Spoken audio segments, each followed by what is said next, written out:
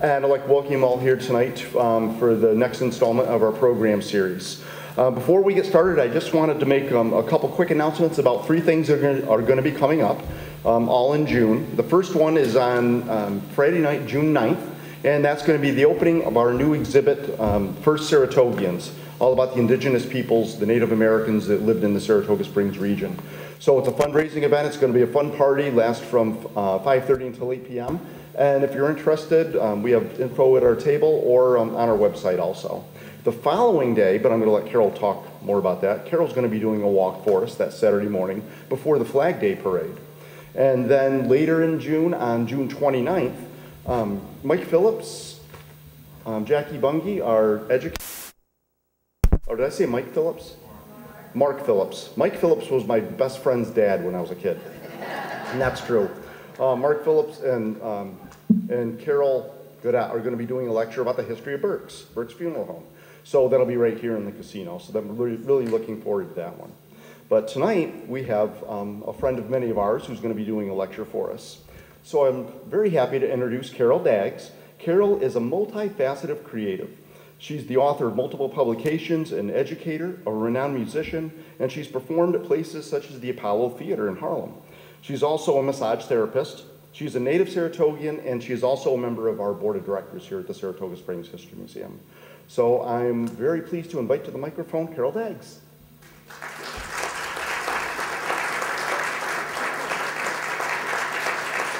Thank you. Thank you, everyone. Good evening. This sound is okay? All right, welcome. Welcome to the Canfield Casino, Saratoga Springs History Museum. And thank you, our executive director, Mr. Perilla. And I want to thank you all for making time in your schedule and in your budget to support the program this evening. And just like to start with this keynote, which will have images from Saratoga Soul Brandtville Blues. I was blessed to publish in 2020. Some of you may have a copy already. And the challenge, of course, during the COVID time was that the printer was not printing anything except absolutely necessary medical literature. So everyone who was trying to get their writing published was placed on pause. So that meant from March until July of 2020, I wasn't able to realize the print edition. But thankfully, time has allowed for it to be a reality at this point. So I don't really know where to begin except, I guess, with the images. This collection is based on my family's history here in Brandtville, and we'll take a closer look at some of the images. And I don't have a pointer, but if you look at the map on the front cover,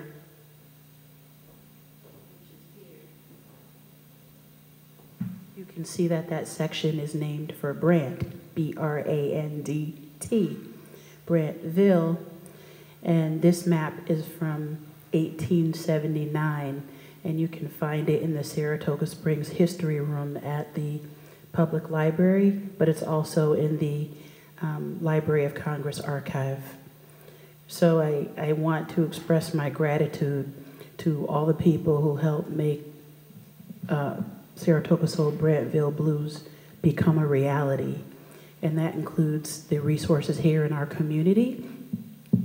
Most of the work I was able to complete was through the Saratoga Springs History Room, researching at the public library, but also with my good friend, Miss Fitzgerald, in the city archives, who helped me find materials that I needed. I'm gonna give you a wave, Marianne. And anyone from the public library here? I'll give you a wave just the same. And there were things that I learned in the research that really kind of blew my mind, because I'm not trying to be cute, but I was too young to know about some of what I researched. So it was quite a learning experience for me, and I feel like I'm a better person for that knowledge, or to have that knowledge, and the access, because then I think the city archive had to close at one point during COVID.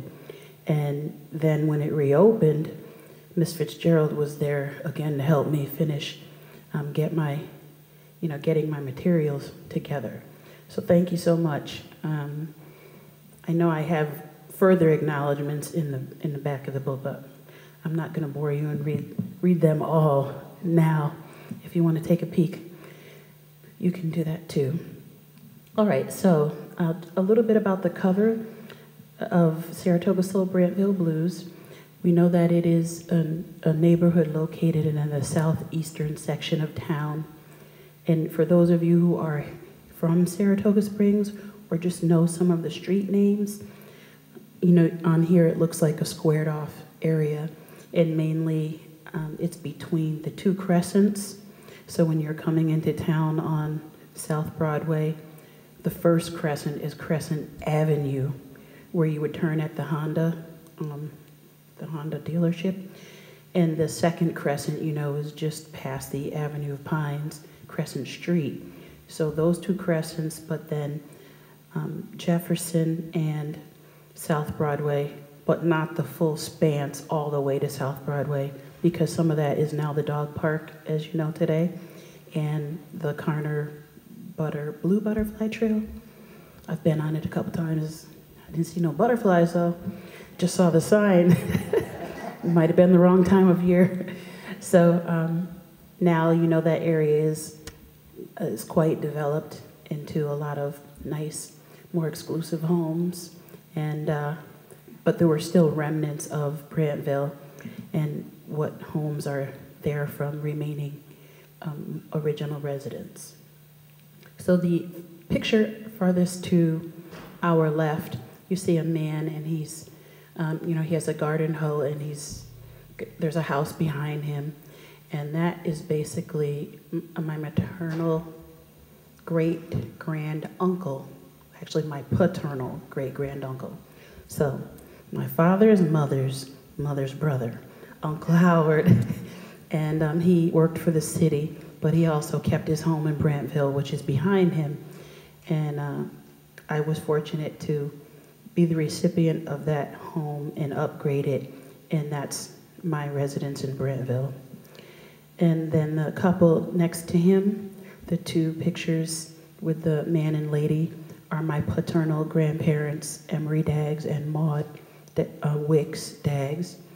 And you can see them dressed up in their work clothes, and then to the right in their, their finer clothes with their car in front of their home. And then the little girl with the bow in her hair is the oldest of my father's siblings.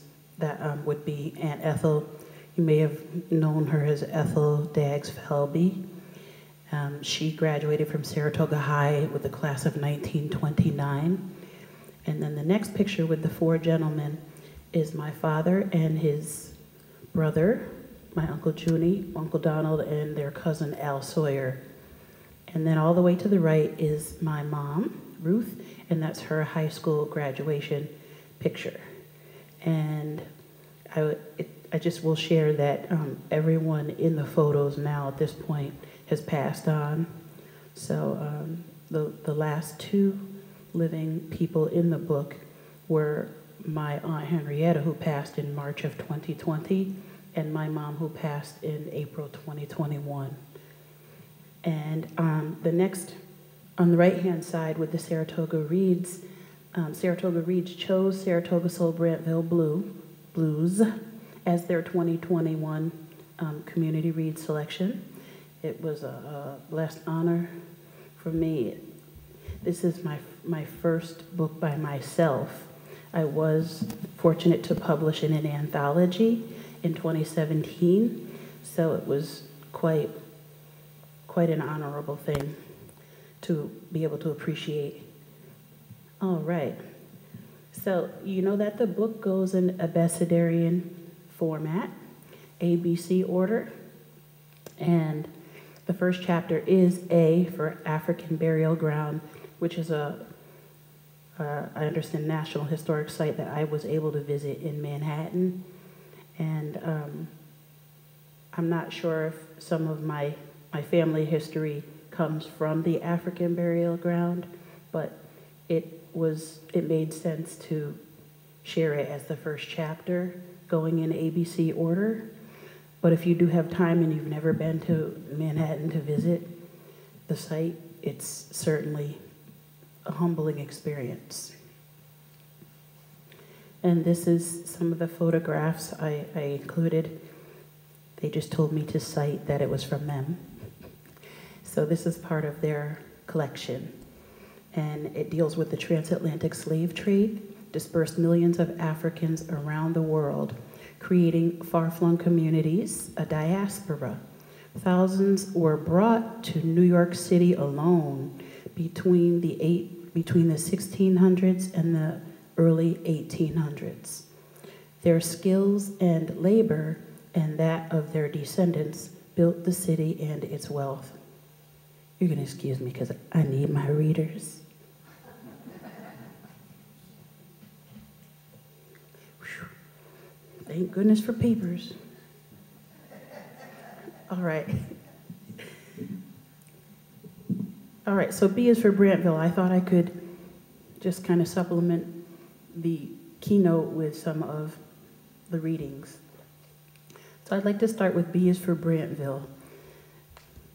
Brandtville is located on the 1879 Saratoga Springs, New York map. The area is located below the South Corporation line and was named for Isidore, and in parentheses, Isadora Brandt, who in the 1880s is listed as a member of the Saratoga County Board of Supervisors. The 1870 census lists Brandt as a 30-year-old white male from Baden.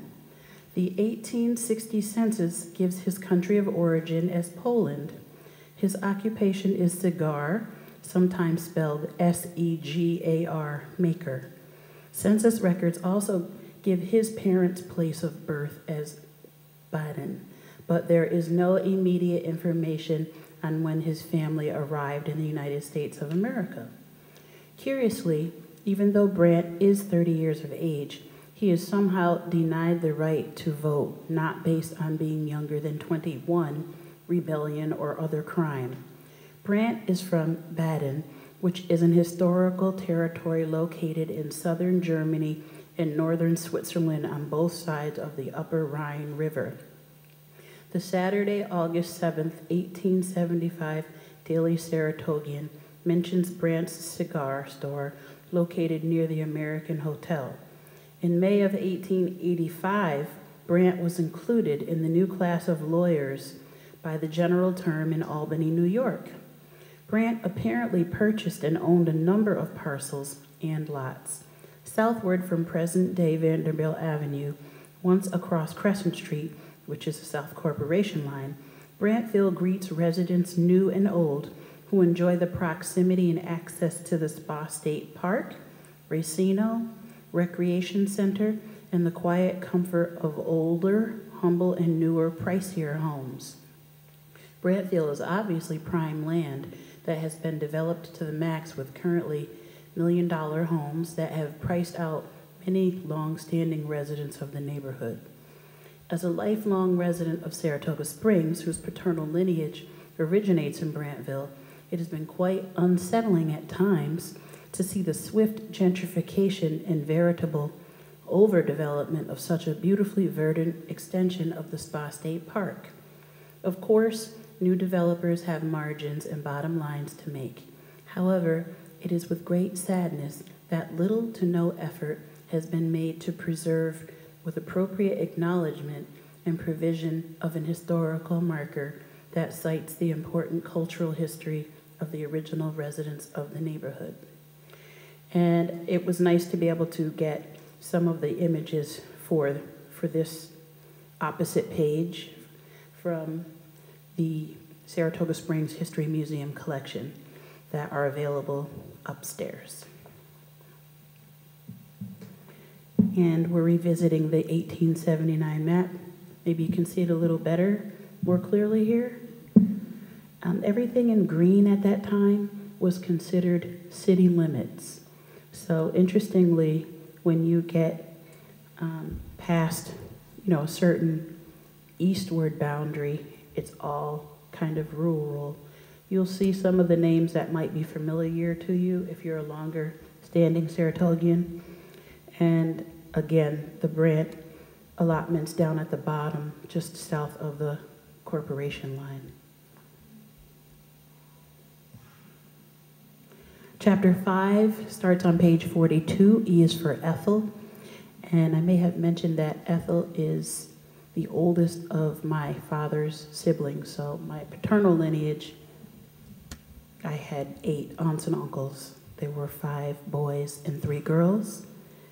Aunt Ethel was born September, I believe, 13, 1911. And this is her baby picture on page 62.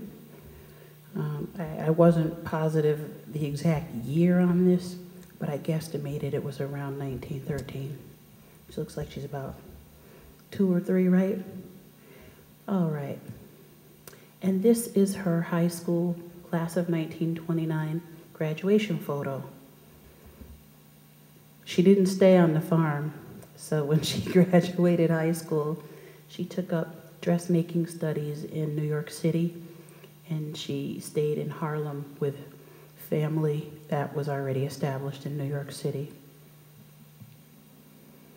And the next chapter, 6, F is for farming. And if you do have your book and you want to follow along, I'll just read a few paragraphs from chapter 6. Today, many people struggle with the realities of locating, qualifying for, and maintaining appropriate, affordable housing for themselves and their families.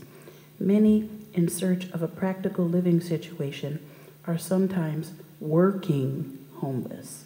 People work full-time, sometimes even several jobs, and are still unable to make ends meet and house themselves. I didn't realize how real this matter is until I recently drove to the local train station.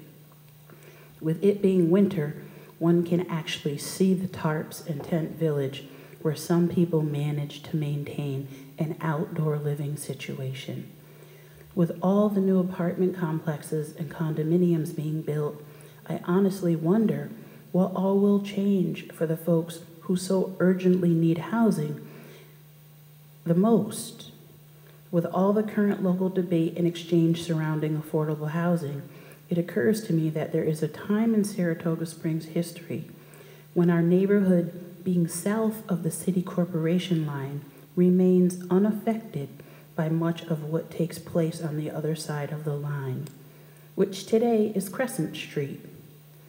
While we have no current historical marker, this section of town is historically known as Brandtville, established by Isidore Brandt, who appears on the 1879 Saratoga Springs, New York map, and in 1883 is listed as a member of the Saratoga County Board of Supervisors.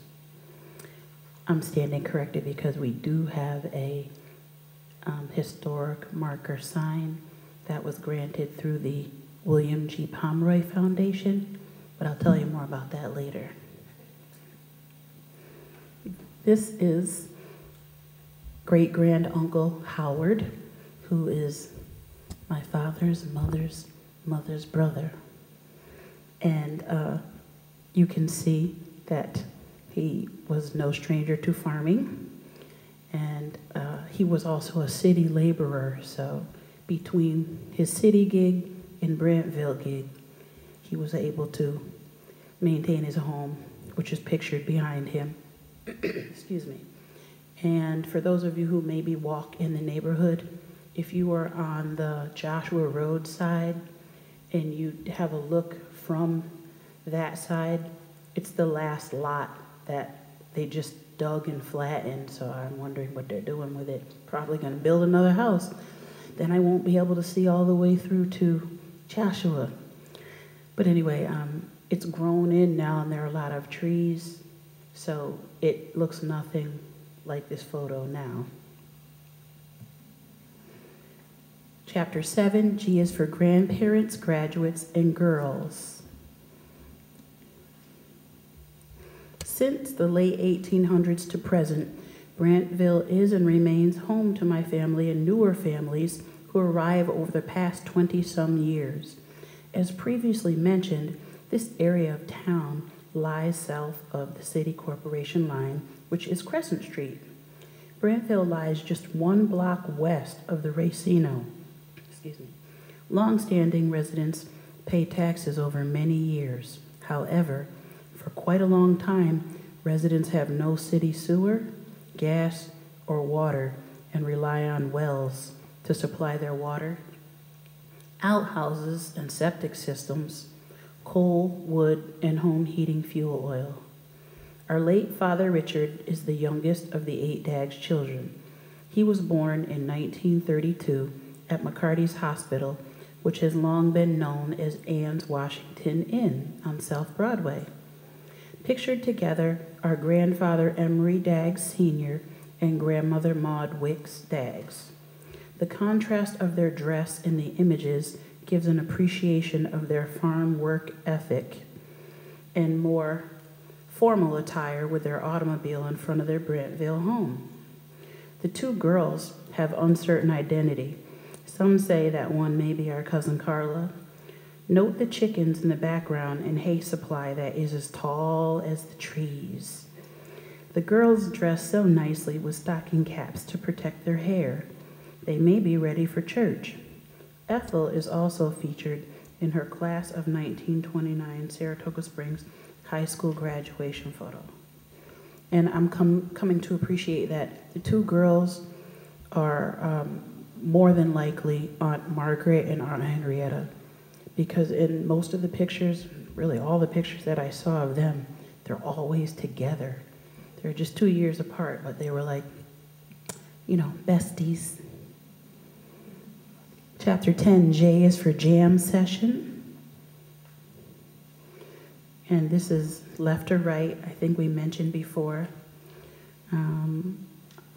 My father, Richard, is standing with a guitar. You can see he had a really nice Gibson. I don't wonder how long it took him to save up for that, but then Uncle Junie is seated, Uncle Donald, and Cousin Al Sawyer. So of the 4, 2 of them served in the United States military. I know Uncle Donald's brick is out on the Walk of Honor. And I want to say that Cousin Al was in the Army and Uncle Donald was in the Army as well. Uncle Junie, unfortunately, he cut off his trigger finger when he was a little boy, so he was disqualified from enlistment. I won't give it all away. It's in here. 12, L is for lovely ladies. And this is the lovely ladies of the Monarch Temple Marching Club, Congress Street, circa 1947. 3 of my aunts are in this photo. And if some of you know some of the ladies that I was not able to identify, maybe you'll give me a shout. But at the far left, the tall lady with the cat glasses is my Aunt Margaret, and the puffy sleeves. And then all the way over, second in from the right, is Aunt Ethel. She's kind of shorter, a little bit shorter between the 2 ladies, and her head is slightly tilted. And then directly in front of Aunt Ethel, seated in the sleeveless gown, is my Aunt Janie. And my mom did let me know that when we were looking at these photos, the lady seated at the table on the right in the rear, my mom, she thought that that was Miss Hattie Mosley Austin, who owned Hattie's Chicken Shack. I don't know if any of you all would be able to say yay or nay, but that was what my mom thought.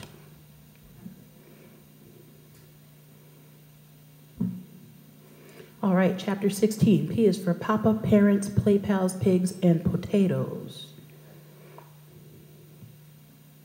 And this is an image of our paternal grandfather, Emery Daggs Sr. This is circa 1925. This was from Ethel's scrapbook. You can see she wrote Dad underneath, and it's 1925. My grandfather did have a rubbish business, Daggs Refuse. Some of you might remember the big red compactor truck back in the day, like in the 80s. But after he passed, my Uncle Donald and Cousin Bill were able to keep the business for some while, but then had to let it go.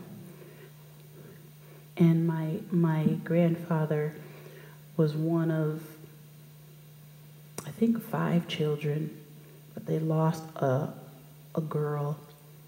They lived in Amsterdam, and his father passed away when he was 2 years old, and that is why they came back.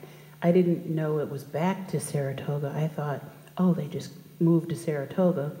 But in my research, I learned that his mother, who was a hazard, she already had family established here from like back to the 1850s. So, I want to tell you a story about Uncle Will, who is Grandpa Emery's brother. They were 14 months apart. I'll tell you that one in a little bit. Kind of drama. We got drama. We don't need no Netflix. All right, now this is a photo from Doughton Avenue. You can see the number 4 is on the side of the house. And this is my father, Richard, on the left, a shorter, chubby boy, and my Uncle Joe.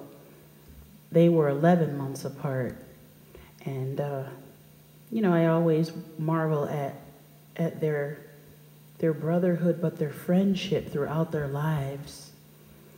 And, you know, even when we were growing up, that was plainly evident to us. Sometimes we would go visit Uncle Joe, whose home was on Ballston Avenue, right across from Price Chopper. And oftentimes he would come and visit with us. But obviously they were play pals from a very early age. And really, I do laugh. Every time I see this, I'm just like, man, those little dirty, dusty boys need a bath. This is S is for supportive, sewing, sisters, and sorrows from page 100. I won't really make too much mention of that because I'm going to share the U chapter story about Uncle William, who was our grandfather Emery's brother. But this is an image of our Aunt Henrietta, who was one of the sisters who raised my father and Uncle Joe, because they were the 2 youngest. And this is at her Ash Street home, at my Aunt Margaret and Aristide Karen's wedding reception. So I always think about, this is the only picture I've seen my grandfather sitting down in, and I'm sure you all can think of, you know, folk who worked so hard their whole lives, and it just amazes me. He is seated just taking everything in, and Aunt Henrietta is serving. Aunt Ethel has the flipped hair. Aunt Millicent, she's the lady with the outstretched arm. And I wasn't really sure about the 2 gentlemen with the ties, but I really do believe that that is my Uncle Joe and my dad, because the profile from the jam session picture with the guitar, it is just so similar to the man in the white shirt. I can't really see his face, but I'm pretty sure that that would be my father and Uncle Joe arriving at Aunt Margaret's wedding reception, 1949. And this is my mom. I will go back and share the story about Uncle William, just because earlier I was talking with a high school friend about some of the racial dynamics that we've been hearing about here in town at Saratoga High, from which we both graduated. But this story is related in that way because racial dynamics can play heavily into the outcome of given situations. So this story is from the M chapter. And if any of you have the book already, it starts on page 75. M is for Moran, military, and mistress. This is the dramatic, juicy part.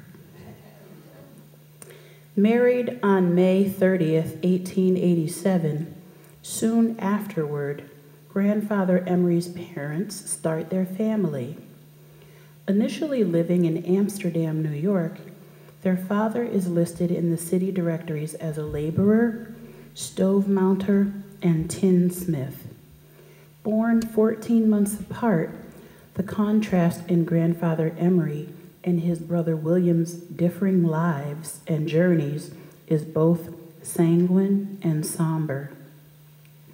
Sometime after their father passes away, just before Thanksgiving in 1894, their widowed mother moves her 4 children to Saratoga Springs, where it seems that her family has been living as early as the 1850s.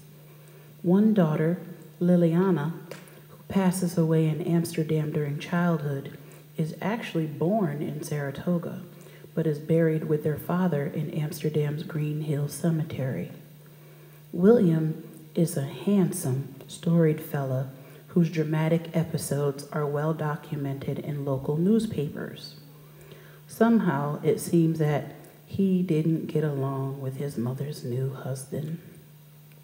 William rejects life in Brandtville, preferring the dangerous drama of street life, and becomes a wayward youth. In 1903, William befriends another colored homeless youth named Moran. The duo gets caught by police violating Sunday law, shooting a hot craps game on Ash Street when they should be attending church. William has previously been expelled from school and seems to be in a downward spiral. Without family or a guardian, Moran has been sleeping in alleyways and remains homeless as the weather changes to freezing cold. When the duo appears in court, Moran asks the judge to send him to the Rochester Industrial School, where the judge decides to assign them both. With no record of William's length of stay in Rochester, he later returns to Saratoga, and in 1913 is still single and living with his lady on Monroe Street. You know, all those streets are named after presidents over toward the raceway. Anyway, in the absence of romance, one might pine for the presence of a paramour. William's lady is described as Mrs., so she may be a widow. She is also a white woman with a 5-year-old daughter. The record states that the police are called to their Monroe Street residence, where at the time there is an accusation against William related to the discipline of her daughter. Racially speaking, one might conjecture that this should be the immediate end of William. The shocking twist and turn of plot leaves a most surprising conclusion. William is relieved of all charges. His lady is charged with endangering the morals of her child for living with a black man. Soon afterward, the lady is required to undergo examination and is sent to prison at the Downstate Reformatory for Women in Bedford, New York. This facility remains open and is one of the oldest and largest maximum security prisons for women in New York State. Her daughter is committed to an orphanage, the St. Vincent Female Asylum in Troy, New York. How this all resolves remains a mystery to me. June 1st, 1917. William is registered for the World War I draft and is living with his new lady at 18 Chapel Street in Albany, New York. He lives for 23 more animated years and passes away shortly after his 47th birthday in 1940. I didn't have that picture for this slideshow, but that was a story that really touched me about how race and dynamics and womanhood and marriage and single and children can cause you to wind up in jail and lose your child. So we should finish with something brighter, right? Okay. This is Quiescently Quiet Winters. I'm so glad winter is done and now we have spring. Yay! All right. Some might imagine that quiescently quiet winters in Brandtville make for quid pro quo relief from farm work. While plowing and planting are on pause, animals still require tending to. Hay can be consumed by horses and cows year-round. Aunt Ethel speaks of a king-sized turnip-like vegetable that grows 9 to 10 inches tall. After harvesting, slicing, and storing this preparation, their bovine brood enjoys this wintertime treat of what they call cow mango. That was a short chapter. I'm kind of hungry right now. I might eat some of that cow mango my own self. Oh, so pretty much that is the end of my keynote. But if you all have questions, I think we have time for Q&A. All right. So getting back to my mother and her high school graduation photo, the dedication page is basically this. To my beautiful mother, Ruth, and equally beautiful father, Richard, thank you both for being the reason that I know what it is to be and feel loved. And also to all those beautiful people in the world who have, currently are, or will serve lovingly, dutifully, selflessly, and sacrificially in the role of principal caregiver. I have some information here and I do have cards, so if you are interested in the book after tonight and you'd like to take a card, I'd be pleased to share one with you. You can go to saratogasoulbook.com if you just want to take a peek online. And I just want to thank you for the opportunity to share with Saratoga Springs History Museum. Should you have further questions, please email me at saratogasoul2020@gmail.com. Saratoga Springs Public Library and Saratoga Springs History Museum remain special places in the community where I feel welcome and can always go and just be myself without incident or worry. The staff is always pleasant, helpful, and just good to be around. I'm thankful for Saratoga Springs Public Library for being a blessed, lifelong resource, especially during this Saratoga Soul Brandtville Blues chapter in my life. My gratitude to Saratoga Springs History Museum for coordinating and supporting this springtime book talk tonight. Soulfully yours, Carol. My artist name is Jazzage. And I think Jamie mentioned that I'm a professional New York State licensed massage therapist, so I had to think of something that rhymed with massage that, embodied my complete artistic self. So it made sense to say Jazzage Massage. So if you see that, that's me. Thank you so much. And last but not least, this was a collage of places that I've been blessed to share and been invited to present since 2020, since the publication. So Troy Savings Bank Music Hall, Saratoga Springs Public Library, Albany Institute of History and Art. So if you wanted to go online and see that book talk, it is available online. If you just, I think, go to the archive on the website. And Saratoga Springs History Museum, the Canfield Casino, and Congress Park. Thank you all for making time in your schedule to be here tonight. I so appreciate your time and attention, and look forward to crossing your path again at a future time. And I can take questions, that's okay? Yeah. If anyone has questions. Yes, sir. Great presentation. Nice. Thank you.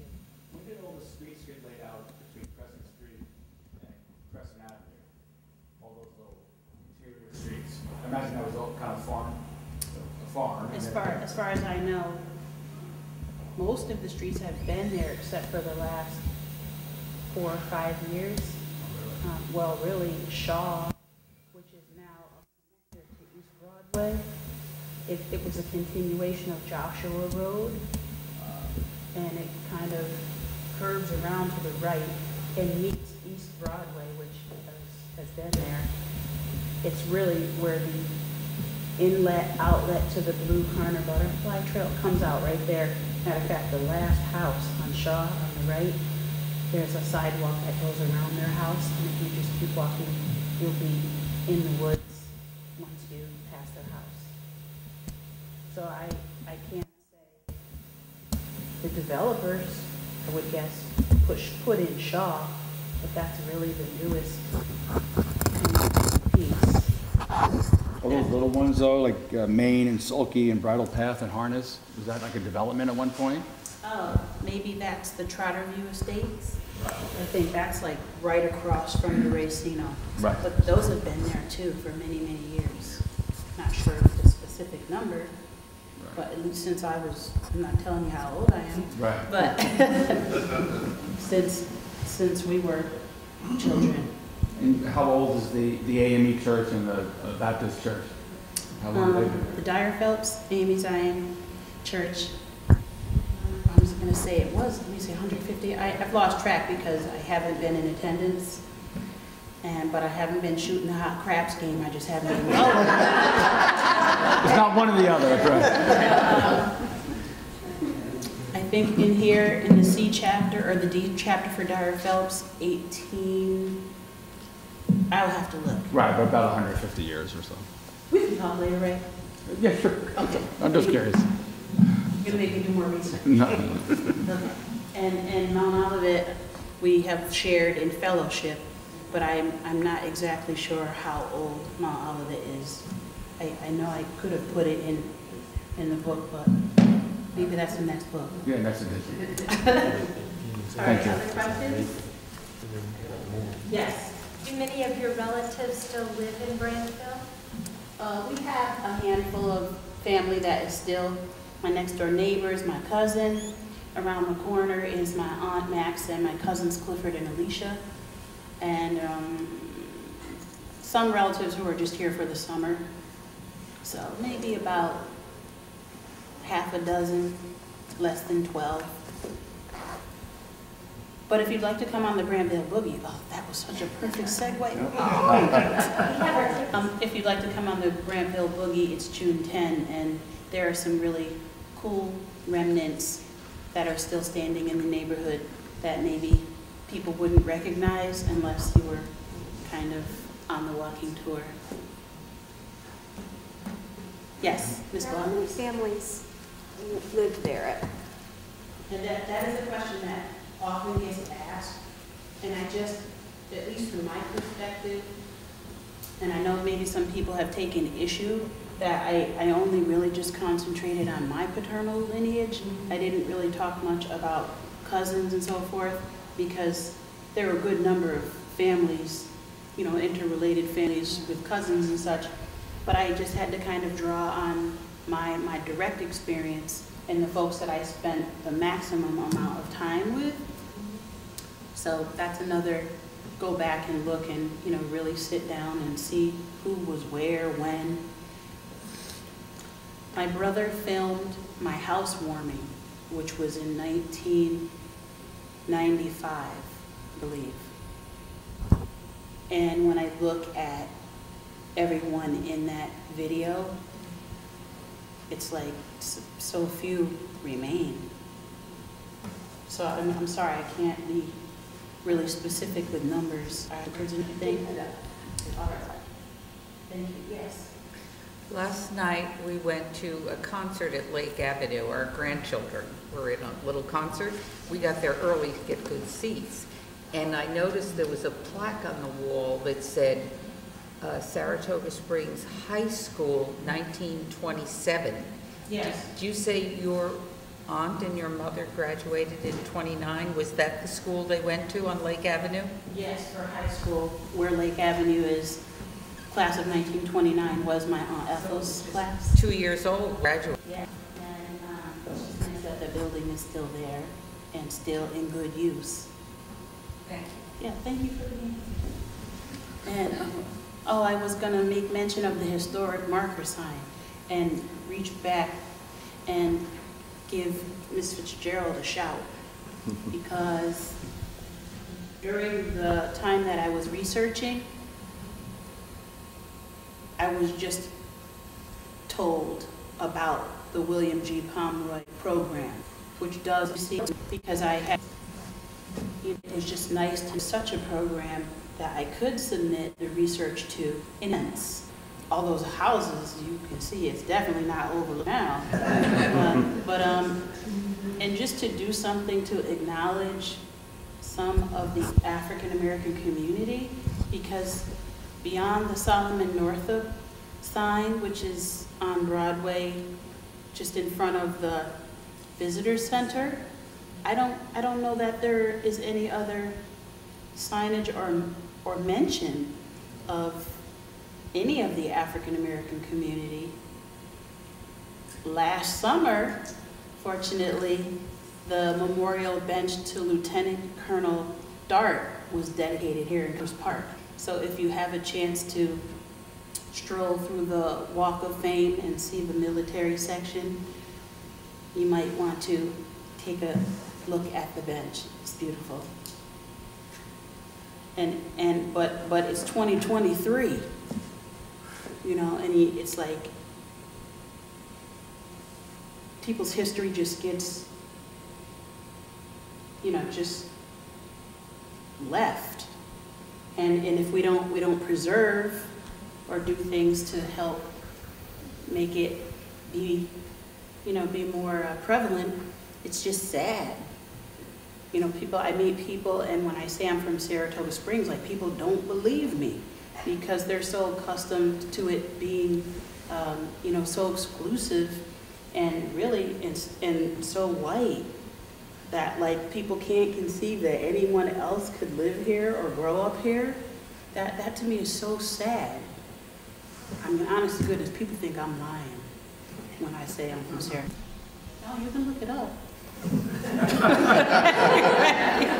Yes. What about the Muzan House? It's a restaurant now. Wasn't that a prominent? Use your microphone. Yes. Say it again, please. The Muzan House. Right, the Muzan House, which I just am aware of the family, and I know Miss Mia has passed and Mr. Rocky, but they were able to keep their house, and that brings up a whole nother topic on urban renewal, which we've been talking about in the community, and how so many homes and businesses that belong to African American families were just demolished, not just here in Saratoga Springs. I got to meet Regina Carter, and she has she's a world-class violinist, and she has a work called Gone in a Phrase of Air about her community in Detroit growing up and how that was just decimated. And it's been a practice nationally for folk who may not be as familiar that communities that are predominantly African American and even immigrant have just been destroyed. Even the plaza in Albany, you know, I really had not known that until more recently, that the plaza in Albany was a thriving neighborhood.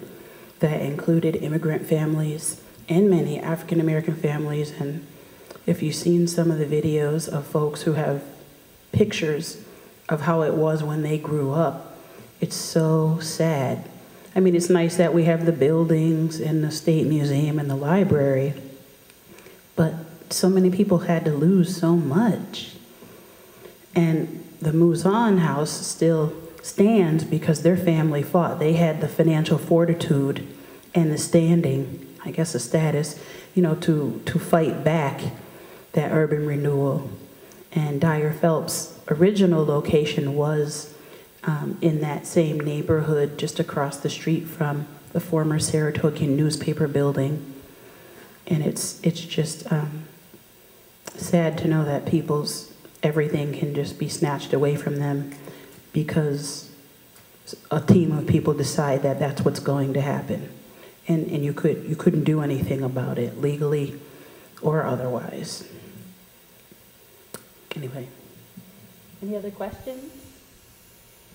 Comments? Thank you. Thank you. Thank you so much. That was your schedule. I think I mentioned James Perillo, our executive director. Unfortunately, Mr. Kensel wasn't unable to be here tonight, but he stopped by earlier. So thank you to everyone who helped make tonight possible. I'm very grateful for the opportunity to share. Thank you. Carol, thank you very much. So we do have Carol's books on the table for sale, and you'd be willing to sign books too, correct? All right. And now I can actually really say good night. So good night.